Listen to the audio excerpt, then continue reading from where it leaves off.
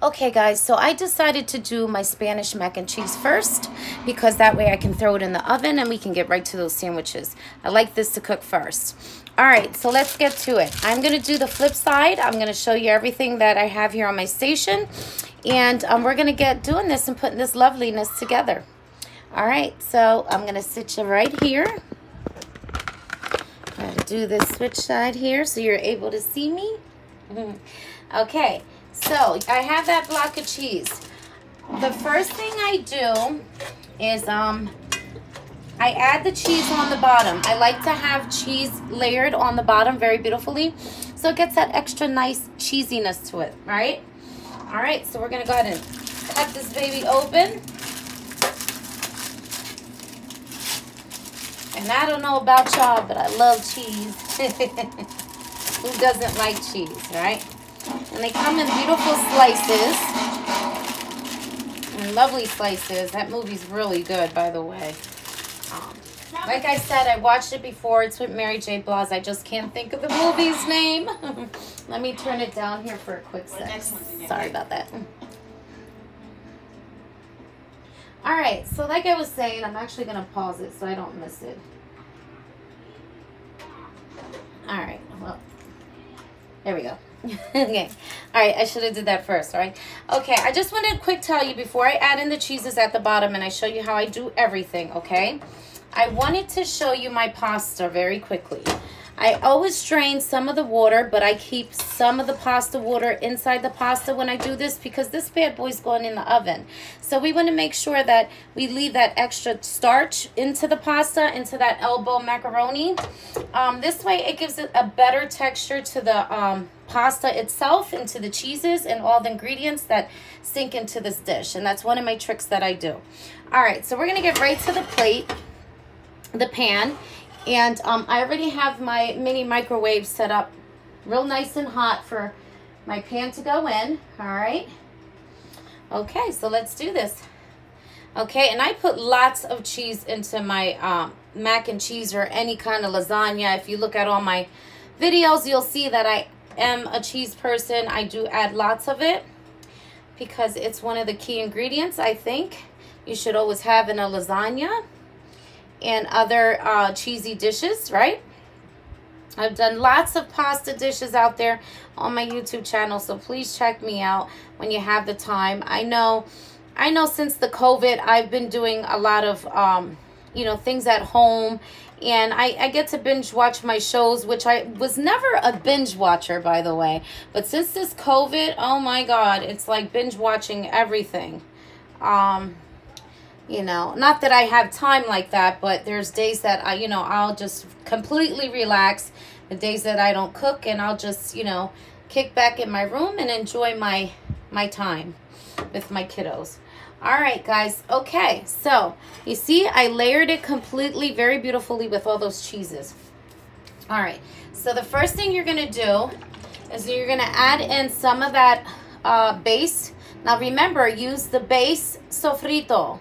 The tomato base sofrito, okay? Don't use the other kind because it's not going to taste as good. So I just put some of that on top, and you're doing a 1/3 of a half a cup of this. I'm sorry. So that's going to be half and half as I layer. All right, we're going to go ahead for that badilla as well. Remember, we're doing a 1/3, but we're splitting that word 1/3 into this dish, okay?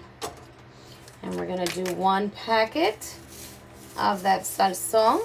So we're only doing 2 layers here, okay? Now let's get to that beautiful, beautiful. I'm going to move this back here to that Colombia pasta.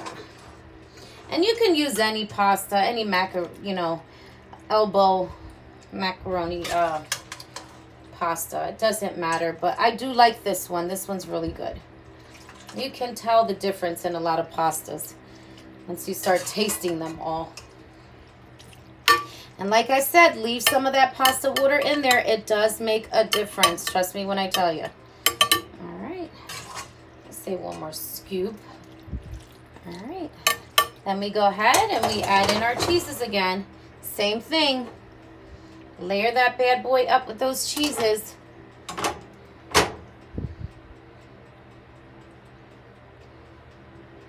Make sure you spread the love inside the pan. You know, you make it even, just like you would do lasagna. Yeah, and this is some good stuff, guys, you know. And like I said, my daddy brings me a lot of stuff, you know, so I try to make sure that I use everything in my kitchen.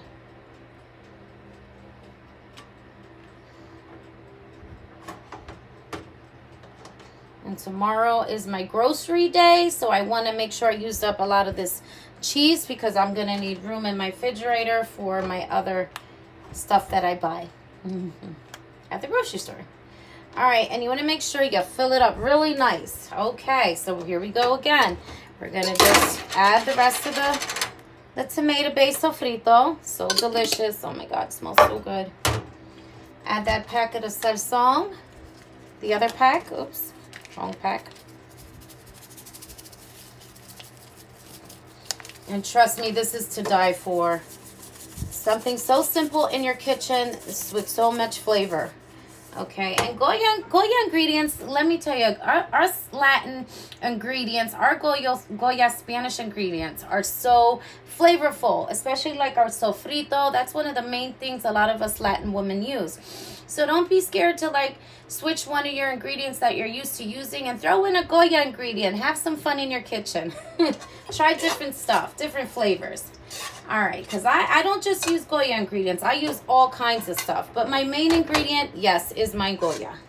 All right, you're going to see all that water from the pasta coming in there too. That's what I want. And you're going to add another layer of cheese, okay, on top. All right, yeah, like I said, this is getting a lot of cheese in it. Only because I have the extra cheese.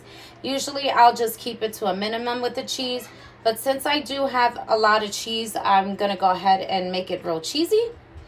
And there's nothing wrong with that.